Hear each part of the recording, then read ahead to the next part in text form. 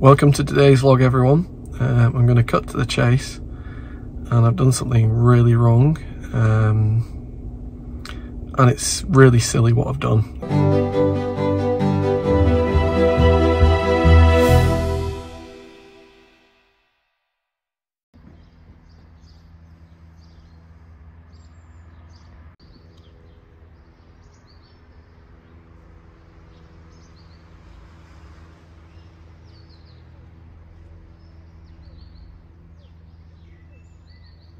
So today's vlog is not going to be particularly long.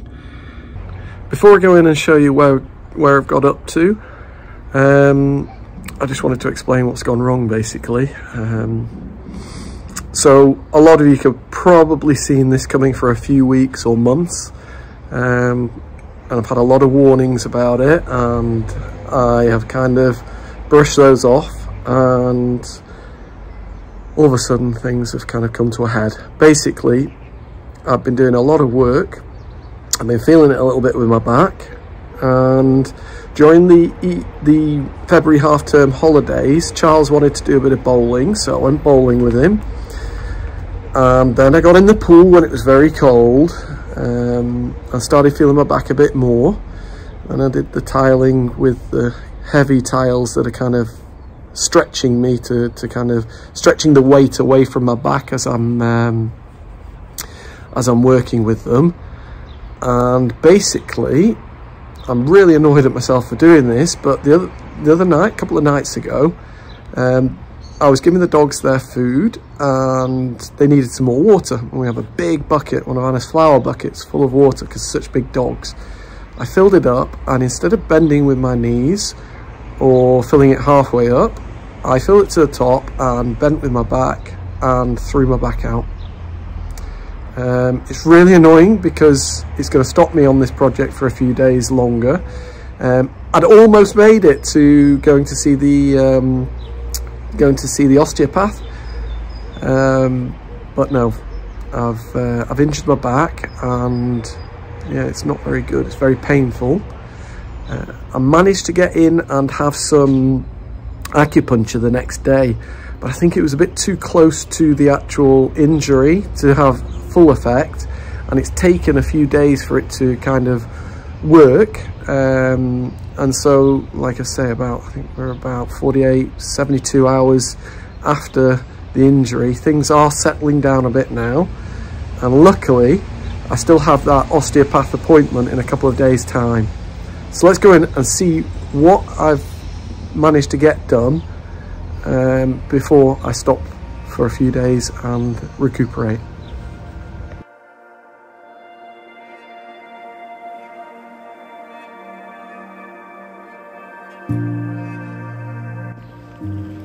So here you can see all the cuts are done.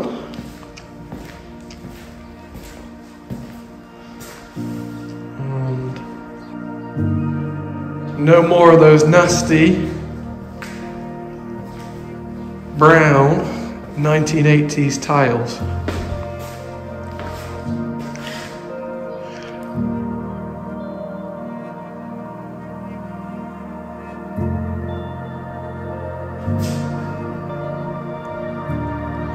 And then I've moved on to the main part of the kitchen. I've got something like 16 tiles down.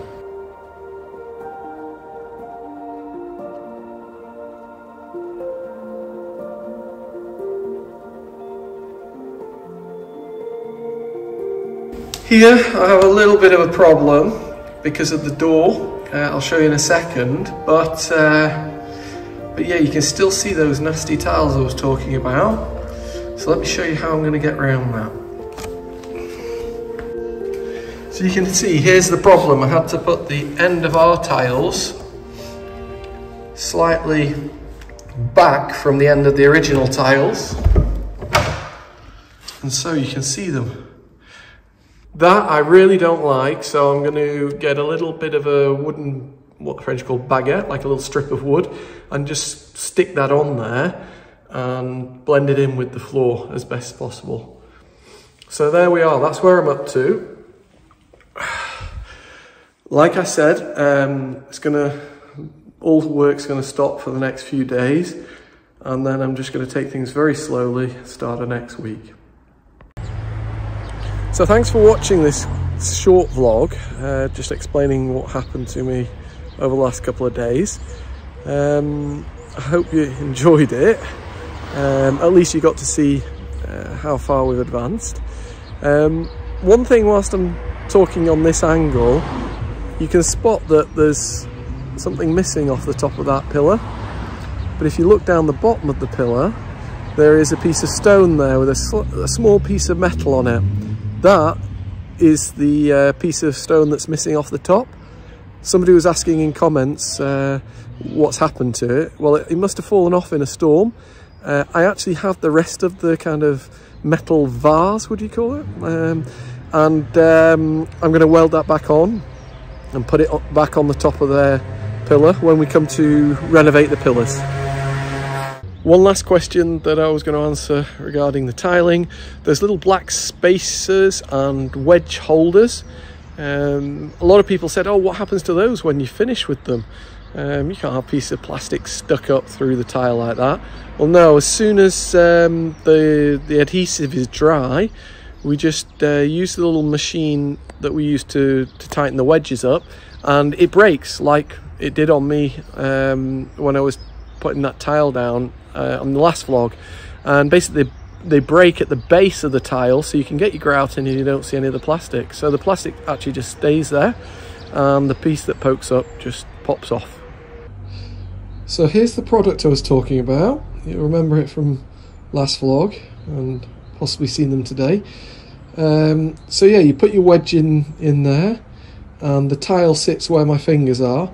But if you look closely towards the bottom, the plastic, oh, let me get in focus for you. The plastic gets very thin towards the bottom, which means that when you're ready to snap it, it snaps off right at the bottom there. But if you're gentle with it, as I was with most of the tiles, apart from the one I showed you on the other vlog, they don't snap. So yeah, there you go. That's how that works.